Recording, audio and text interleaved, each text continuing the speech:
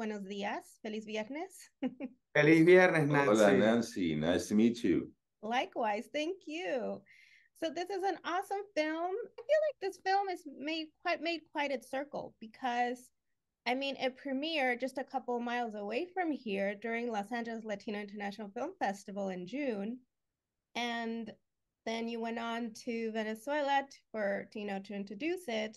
And then here we are again. Yeah, yeah. Yeah. It's been a great homecoming since before I even started thinking about the movie all the way until our world premiere at La Leaf till now. It's funny how life the circle of life always keeps on surprising us, yeah. Hey, that's what the sun does, right?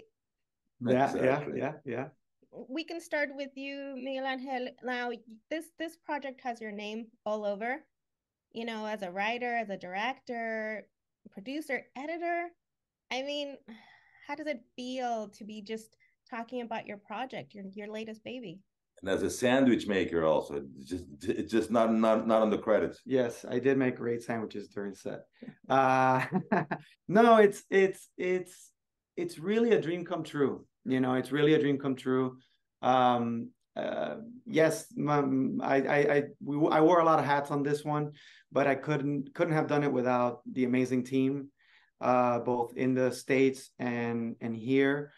It's really a team effort. They say it takes a village to do a film, and it's and to do a film is a miracle. And this was a series of small miracles that happened one after the other. And I think that the only thing that I can take credit for really when it comes down to it is putting together a fantastic team, team of people that have surrounded me throughout the years, and convincing them in some way to go on this crazy adventure, convincing Maritza Carvajal to go down with me to Venezuela and produce this film for me, and really take on this a gargantuan challenge, as well as the crew down there, from Jose Duque to Will Romero to Hector Manrique, really telling them, hey, I have this idea for this film. And I think we can do it in 18 days, 16 in Acarigua, 2 in Caracas. And once it was done, then convincing another set of people, Juan Carlos Rodriguez, Alvar Carretero, and convincing them and showing them the film and saying, I think that we have something special here. And if only it's a good story that I think people should see. And so far, the reactions have been wonderful. And we hope that more people get to see it because it's a story about hope and about never giving up on your dreams. That's right. And Carlos Manuel, you get to play Leo, who he's an example in this story where sometimes you have to dim your shine because life happens. Correct, and I'm sure I connected to this character from the beginning. All those moments in our lives where we feel we have to bend our arm in order to help our brother or our sister or our kids. It was an amazing opportunity to play Leo. I thank Miguel all the time for that. To play it in my country and to have the opportunity to have this brother, this little kid who has never acted before, really deaf, and who threw himself into that acting pond and blew us all away with his craft. I mean, it has been all around an amazing experience, and I'm so proud of being here and to being able to show it to all of you guys here, and being so proud of representing my country with this film. It's incredible. And you did a little extra work taking sign language in advance. Yes, we had I had approximately 3 months of training before we started filming with 2 amazing women from a foundation down there who dedicate themselves to the deaf community, to the young deaf community, and who came on board with us with the film from day one. They came to my house 3 times a week to teach me and to make it look real and authentic and not theatrical. Of course, Anyelo, the deaf actor, and I also started to develop this rapport and this chemistry, this brotherly chemistry between us. Prior to filming, I took him to dinner. I took him to my house. I introduced him to my family, and he did the same thing. And we make jokes about each other and all that typical brotherly thing that you have with your family members. And so by the time we started shooting, you could see that chemistry and that brotherly relationship there. Can we talk about the scene where it takes place, where there's Alex, there's Leo, there's Yoli, and they're pretty much taking off the masks and saying everything? He's so, like, you think he's oblivious of what's going on, but yet he has lots of truth to say. Well, that was actually the first scene that I thought of. That it was the kernel of the idea that inspired me to write the movie. When I thought about that scene, it was really what took me through the characters. And that's actually the night that I called Carlos and I told him I have this idea of this scene where this deaf young man gives his older brother the voice that he never had the courage to have, that he never had the courage to use, because he had it. He always had it. Leo always has the voice. And that's the whole point, right? It's like we have these gifts, these opportunities, this voice, whatever that is. Do we have the courage to use them? Because we all have that. So then that scene became really powerful in my head. The moment that it, I guess it was a little bit like a moment of inception in my head, where this idea came through, and then I was obsessed with it, and I was obsessed with that scene. And I knew that if we could nail that scene between the three of them, that we had a powerful story, a powerful movie. I was like, finally, because I'm not a fan of Yolanda.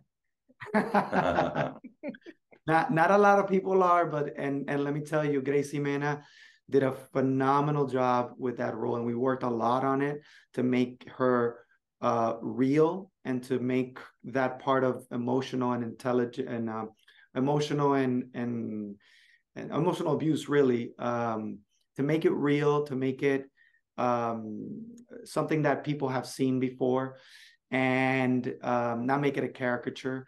And she really knocked it out of the park. And she is wonderful and so lovely, and so lovely, that people come up to her that know her and go, I hated Yolanda so much. I love you, but I hated her so much. So she did a wonderful job with that. Can we talk about some of the side characters, which I loved Bambi?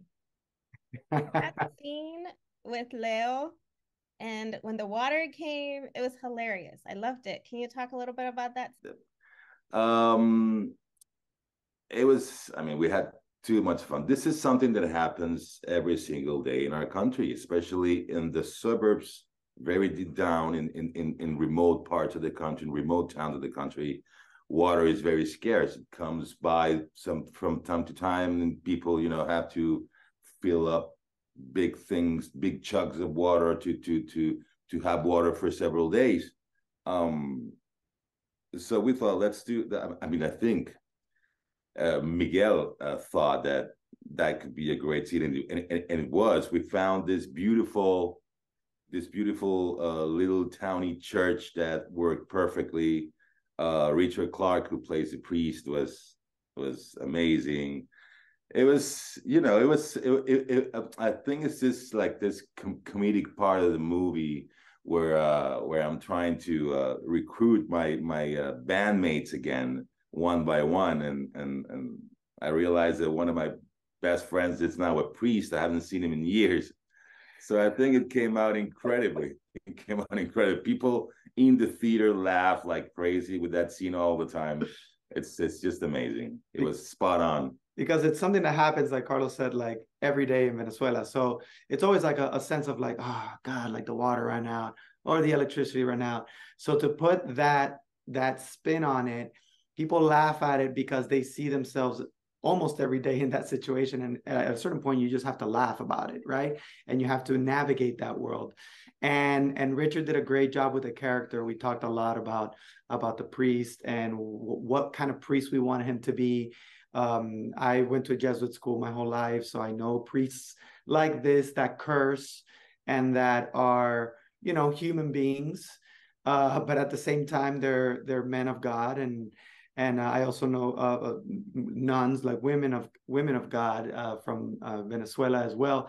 They're very much like that are just hardcore, and when things need to get done, they get them done. And then afterwards, you know, they go and they do a baptism or a confession or something like that. And it was a wonderful, wonderful scene to play between the both of them. I feel like that was the scene that made us learn that Leo has like this fun side, because from the beginning to that scene, it's like, okay, it's just work, kind of miserable, living life, work.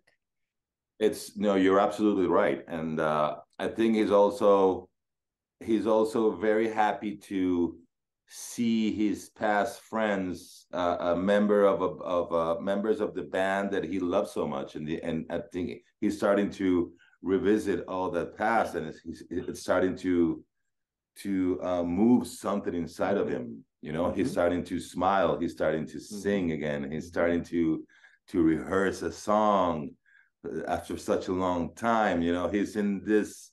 When you see him rehearse in that little ranchito there, you see him almost all the time smiling from there. So he's so happy. He's as you said, he starts to change in a positive way in terms of how he feels and the emotions he has for the craft. Now, to start wrapping up, both of you, what message do you hope viewers take away from watching this film? Because I saw a lot of them.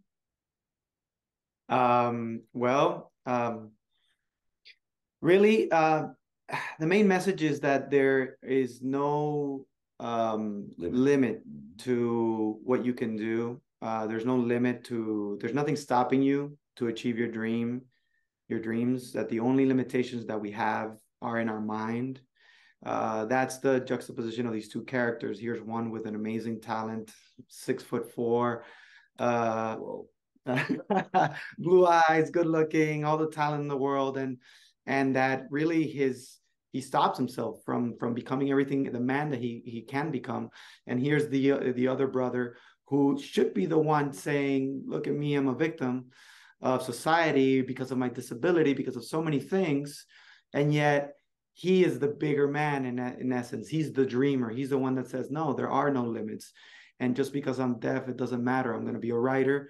I'm going to study music. I'm going to read a million books, and I'm going to become the best version of myself that I can in order to achieve my dreams.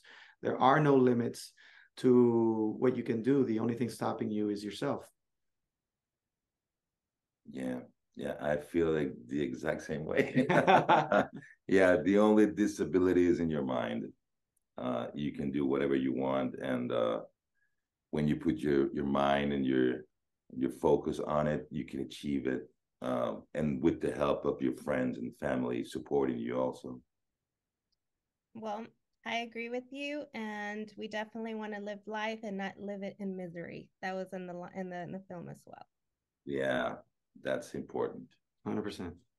Well, thank you so much for your time. Congratulations. Felicidades. Me encantó. I loved it. And thank you, Nancy. luck.